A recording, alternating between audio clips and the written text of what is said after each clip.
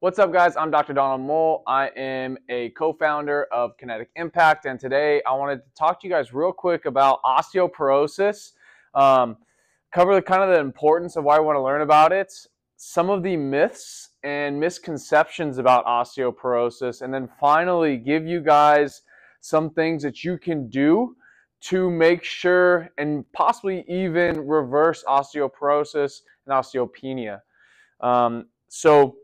I think this is very important because the prevalence is quite high. As we age, it's very common, especially for females, to experience being diagnosed with osteoporosis or osteopenia. And I think it's important to talk about because so many people deal with it and are afraid of it, right? And the risk really is fractures because of falls. And we hear about our loved ones, maybe our grandparents in the past, falling, breaking a hip, and everything going south from there, right? Because once we stop moving as we age, things get a little hairy and scary, and health declines very rapidly. So I think this is very important that we talk about this. And the fact of the matter is the risk of fall has gone up dramatically in the past decades. So I think it is very important to understand how we can mitigate these risks. And first, I want to dispel a couple of myths about osteoporosis. First of all, when we hear osteoporosis, oftentimes we're told that it's irreversible and all we can do is slow down the changes. The good news here is that's not necessarily true. We've looked at studies of individuals that have been diagnosed with osteoporosis and osteopenia, and regular resistance, heavy resistance training, along with plyometrics or jumping on a regular basis has actually shown to possibly reverse osteoporosis and osteopenia. There's some nuances here, for example, making sure that diet and nutrition, there's enough fuel for those bones to build, particularly carbohydrates, but also protein for the muscle as well. So there are nuances there, but the positive thing is it is reversible, right? We can manage this with really smart exercise training. Another misconception I think that is very important is that we are super fragile when we have been diagnosed with this, and we need to stay away from high impact stuff.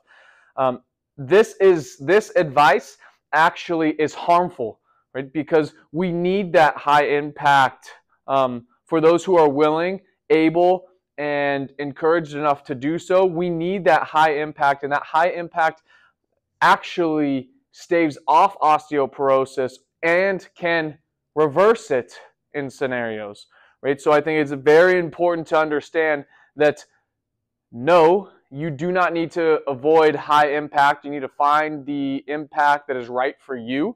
And resistance training will also help these things. They shouldn't harm you as long as you find the right starting point. And two, it is treatable and it is reversible with proper diet and exercise, right? So now I want to show you some different ways that you can start implementing this. I think it's important to have this smart training in our toolbox because what we do know is bone responds to high impact forces, forces where the muscle pulls against the bone really hard. That pull against the bone sends a message to our body to, hey, we need to make our bones stronger, right? And it is that stressor, it is that stimulus that is important to build muscle, right? Again, in the presence of the right nutrition, right? But I want to show you guys a simple routine, right, that can help get you started and over time build enough consistency. Because what we do know is that we can do this on a regular basis and we can dose it out in a way that makes really scientific sense, right? So we know that the bone, like I said, responds to high forces and high contraction against the bone, pulling against the bone, right? So we're going to use jumps, right? Because what that does is it peaks the forces really high and it pulls against the bone really hard, what we need for the stimulus. Secondly, we do know that bones respond to about 40 cycles before they start dampening to that response, meaning running is great because it's jumping from one leg to another, right? But after 40 cycles, the bone kind of dampens to that response.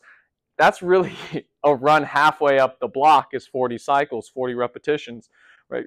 So we're going to be a little bit more precise here with our dosage, and we'll get to that at the end. But that's the purpose, right, of our dosage, right, is bone responds the most to the first 40 repetitions. Right? And secondly, the second most important thing about the dosage is there is 4 to 6 hours of that dampening, and then we could train it again. Right? So we can do it multiple times in a day. If you want to get the most bang for your buck, you're going to do a morning and an evening. Okay? So the first thing I want to do is show you an exercise, show you the exercise, and then show you what the progression is going to look like. And then we're going to talk about how we're going to program that into your daily routine. Okay? So the first thing that we're going to do is going to be 30 seconds of pogo hops. Right? What that is, I'll show you first what that exercise is. It's just up and down like we're jumping rope, right? Typically very safe, but what I want you to do is I want you to find a handrail or a wall to put your hands on so you don't have to worry about balance and you get a little bit of assistance. And then you'll go 2 hands on the railing, right? And we'll pretend like the railing's right here for the video purposes. You can hold on to that railing or counter and then 30 seconds of hops, okay? That 30 seconds will be right around that 40 repetitions. You're going to do this once in the morning, once in the evening, right? Okay? And to progress this, we're going to go hands off, right? And then to progress it further, you would just increase the intensity as you get used to it. I would do this routine for a good 4 weeks to allow the body to adapt and get used to the jumping, right? Again, start hands on. When you gain the confidence, you can go hands off, right? Okay, and then once you have done that, right, you can then start to step off of a step and land. Now what we're doing is increasing the height, right, of the impact, which increases the forces, right? So you could do 30 seconds of pogos and then stepping off from a single step. So you could use a step at home, just like a staircase or whatever step you have. If you have one of these, this works fine too, okay?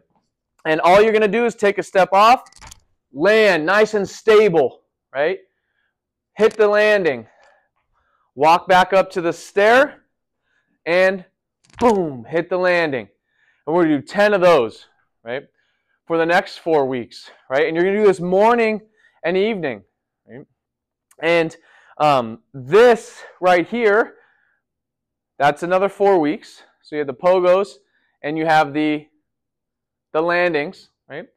And then finally, if you get really comfortable and confident with that, then you can add a land to jump, land.